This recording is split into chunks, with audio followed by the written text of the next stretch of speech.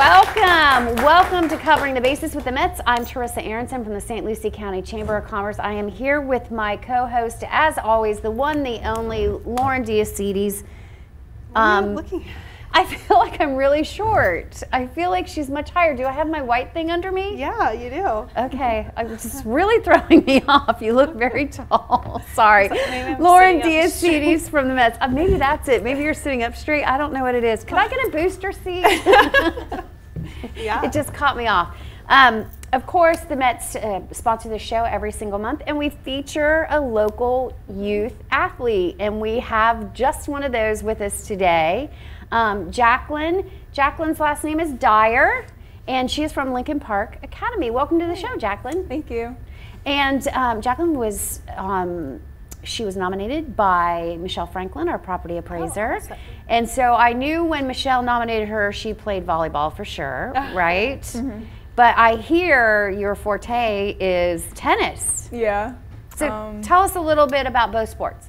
So I started playing tennis when I was 7, and that was kind of like the sport that stuck with me because I tried a bunch of sports when I was younger, but then I started getting good at it, and my younger brother started playing with me as well, so it was kind of like both of our things for a long time. And then I got really good at that, and then I started taking breaks over the summer kind of because it was really hot. And then I would play volleyball kind of like as an off sport. And I was JV my first year in 9th grade, and then I got moved up to varsity, and then I played varsity all 3 years of high school after that. Oh wow, for the tennis team? Or for volleyball. But for tennis, I was varsity from 8th grade all the way to 12th grade. Oh, nice. I know. Which do you like better? Definitely tennis. Definitely tennis? More experience. Do you plan to play tennis in college? I do. I have committed to Kaiser University for this fall. Very good. So Kaiser down south, right? Yeah, in West Palm. Yeah, very good. Are you familiar with that campus, Lauren, Kaiser? No. Yeah. I know they have, you know, the more sports growing down there. So yeah. And what league do they play in? Do you know? I think, I'm not entirely sure. I've had I'm trying to look it up. I think it's maybe D3, somewhere in NCAA or something. Very I'm not entirely sure yet. You're very tall. Maybe that's why I feel so short. You're both really very tall today. But that's probably great for tennis, right? Yes, you gotta, and volleyball. Yeah, well, yeah. Well, yeah, volleyball. Always volleyball. And so you go to Lincoln Park Academy, right? And you're a senior? I am, yes. Okay. And so when you go to Kaiser, you're going to move down there? Do they have? Yeah, I'm going to be staying in dorm houses there, but it's right outside the tennis courts. So they have multiple campuses, I guess, but this one is right by the tennis court, so I'll be right there. Oh, nice. That's perfect. And what got you started with tennis? Were one of your parents my mom. She was a and tennis my aunt. fan? They both played when they were younger. Okay. Have you ever dabbled in tennis? No. No. Hard no. Hard no. Yeah. I don't know, but pickleball has become a huge thing down here. Yeah. So. Well, pickleball I think is not as arduous. You don't have to be as fast on your feet, right? You kind of. Well, and you play with two people. Yeah, 2 people usually. So you play pickleball too? Me and my brother have played a little bit, not any tournaments or anything, but we have a lot of tennis skills, so it carries over a little bit. We like to kind of practice around. It's good for volleying practice a lot because most times you're at the net. It's like tennis, but condensed. Yeah. Does the ball bounce in pickleball? I don't know. Michelle's been trying to get me to play, and I haven't done it. It's very lighter than a tennis ball. You have to kind of move quickly to get under it. But are you allowed to bounce it in the court, or there's no bouncing of the ball in the court? It can bounce, yeah. Oh, okay. There's I think there's that front section next to the court. It can't bounce in that. It's called the kitchen. Oh, look at you two knowing the verbiage. I think it can bounce in the kitchen, but you can't stand in it while you're hitting the ball, or step into it. There's a lot of different. Yeah, it was weird learning it for the first time. She plays 2 sports, and we're not talking about either of them. We're talking about volleyball. We're talking about pickleball. But that's kind of cool. And in tennis here, where are there courts? I know there's a few courts at Ravenswood. Where do you typically play? I play in Jensen Beach at North River Shores Tennis Club. That's where I've been my whole life, basically. And I played a little bit in Legacy, I think. It's in more West Sports St. Lucie. It is. It's out in the PGA. Yeah, in PGA St. Lucie West. They do have a few tennis courts out there. St. Lucie County's going to be mad at me because I just made her admit she has to go to Jensen Beach to play tennis. Sorry. Lakewood Park has a couple. Yeah, Winter Lakes, Ravenswood. But yeah, they're public tennis courts, so that's pretty good. And then is there any organizations here that play outside of school or just down there? Because I'm wondering. Treasure Coast Foundation, the tennis foundation, they kind of run with a lot of the high schools here. And me and my brother, we play in a bunch of those tournaments all year round, all the time. Oh, you so do? We're mostly in that foundation. Okay, that's good. And how, do you know any, we'll have to try to look up some information on that foundation because I don't think there's any tennis courts at any of the local high schools, if I'm not mistaken. Yeah, I don't think so. Which ones? LPA has a tennis court? We have tennis courts, yeah. There's a couple of them. They play at like local parks, but some of them I think there's a good few that have courts. There are? At least like 6 or 8 maybe. Oh, very good. All right, so do you get scholarships? Do they do tennis scholarships? I did get a scholarship. It's like not confirmed yet, around $1,000 to $2,000 annually, and then I also have academic scholarships going along with that. So very nice. good. Bright futures? No, I have a merit scholarship. I have a couple tennis things, and I'm still waiting for another award, I think, soon enough. And what do you want to do? Do you want to play tennis, or do you? I think so. You're not sure? I want to not be like stuck in like the college strictness kind of. I want to be able to like be free to do whatever I want kind of, but I still want to play tennis a lot. Like, I really like the sport. And do you know what you're going to major in? Right now, business, trying to do like entrepreneur stuff, maybe online businesses. Very no good. specific ideas yet. Well, good. Well, thank you for coming today. Thanks for having me. We appreciate it. It's always nice. So, of course, for those of you that are new to the show, the Mets are sponsoring a scholarship for high school seniors. It's an athletic scholarship, and we've invited them to Sunrise Theater on April 15th. To hand that scholarship out. And of course, we've already decided for this past year, but you will be in the running for next year to receive that scholarship as well. So even though she'll probably be off to college, it's just our year. Our year works funny. So, but that's pretty exciting. So we appreciate you coming down, and thanks to Michelle Franklin, our property appraiser, for nominating you. We do have a tough time getting nominations, oddly enough, for our athletes, even though we're trying to give them a scholarship. So if you know anybody and want to be on the show and be in the running for the Mets scholarship for local athletes, you can email us at info@stluciechamber.org, info@stluciechamber.org, or go directly to Nash. It's Nashali, NASHALY, @stluciechamber.org, and she's happy to get you signed up and scheduled for the show. So you can come down just like Jaclyn did. All right? Well, thank you. Just hang out with us for just a second, and we're going to take a break. Everybody, we'll be right back.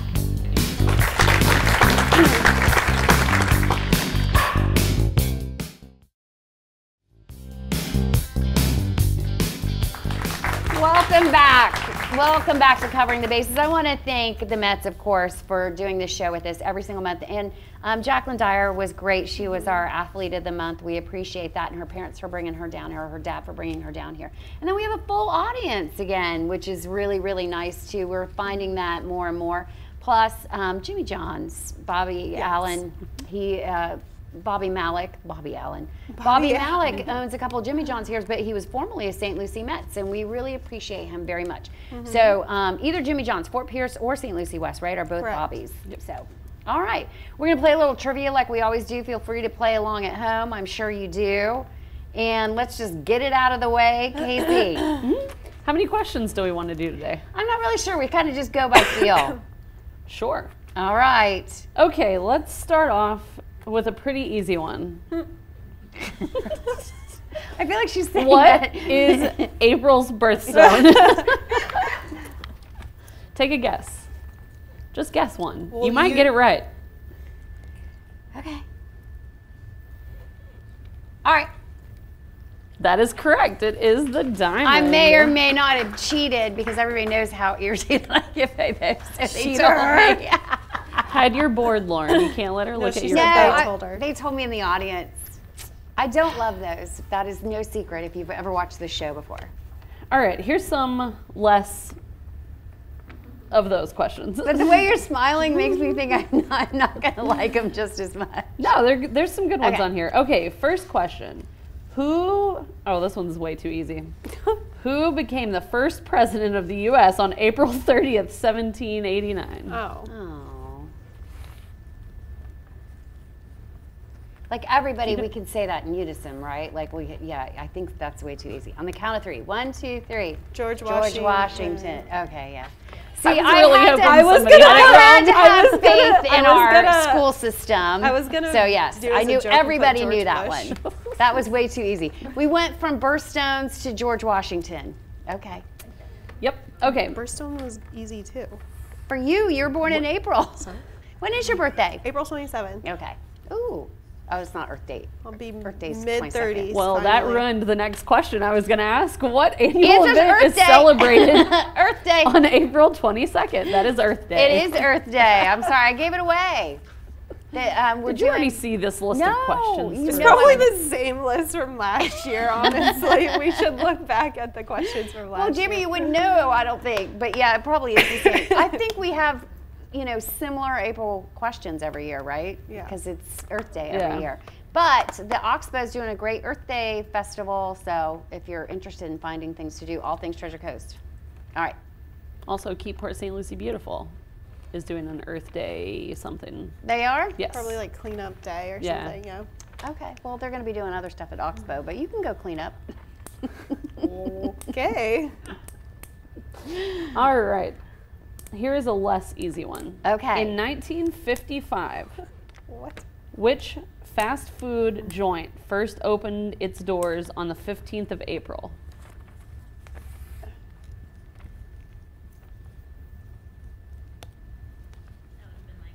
Yep, McDonald's it is. There you go. I I feel feel like that was easier than I thought. That wasn't too hard. No.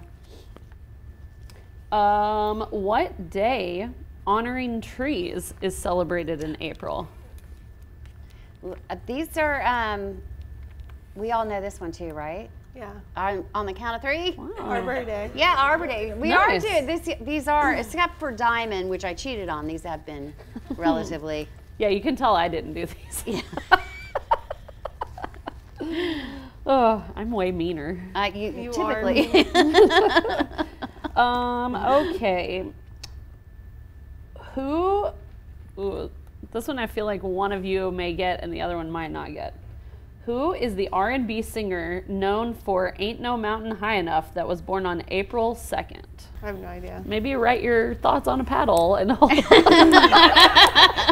I don't remember, and I can picture him singing it too. I don't know. I have I no put Marvin idea. Gaye. That is correct. It is Marvin Oh. Gaye. I did not know that one. I kind of knew it might be right when she said maybe put your thoughts on the paddle. Okay. Did you always all know that one? Marvin Gaye? Okay. I would not have gotten that. I would not have gotten that at all, clearly. All right. Me and Eric were like, if we ever do the show again, it's like all music trivia. We like the music trivia. That's our favorite.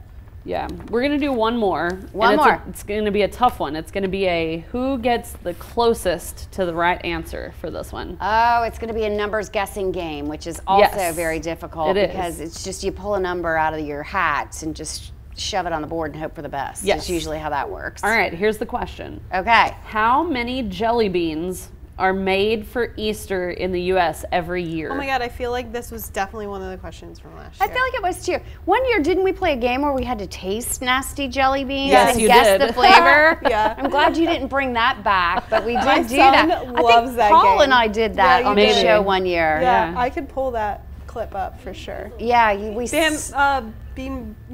Boozled or yeah, we had to spin the thing and then taste It'd be it. like and then Paul toothpaste kept or getting throw up. crappy stuff, and I got like cotton candy and Coke or something. All right, so how many jelly beans are produced each year or Every year for in Easter? the U.S. for Easter. all? Okay. I'm gonna go with 1 billion because those beans are small. Takes a lot of them to fill up a box. Yeah, that's true.